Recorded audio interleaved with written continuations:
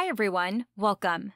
Today, we will talk about our MCU feature. So I'm hearing you asking yourself, what is MCU? Well, MCU stands for Multi-Point Conferencing Unit, and it defines the process of mixing multiple video-audio streams into one stream on a streaming server. Well, you can use this feature with Ant Media Server version 2.4.0 and above. Also, as a different conference feature, the SFU conference is already available in Ant Media Server.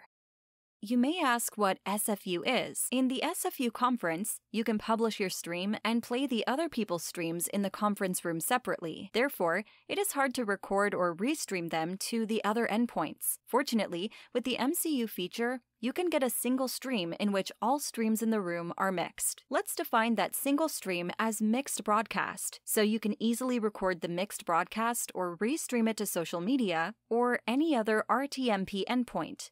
Plus, the mixed broadcast is adaptive and responsive. I mean, when someone joins the room or leaves the room, it is updated and aligned automatically. So today, we'll see the MCU feature with Ant Media Server. In order to do that, we need to complete 4 steps. So the first step will be adding at least one adaptive setting from Ant Media Server Management Panel to use the MCU feature. If you still did not download our Enterprise Edition, please go to this address. In the second step, you need to open the conference page provided with Ant Media Server installation. You can also access it from this URL. After opening the conference page, don't forget to enable MCU.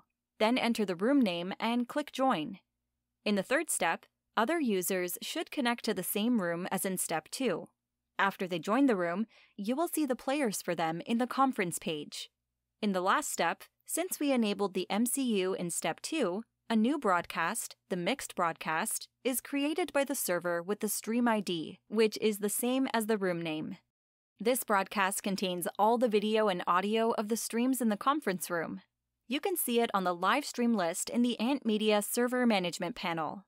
You can play that stream with Ant Media Server Player from the following URL.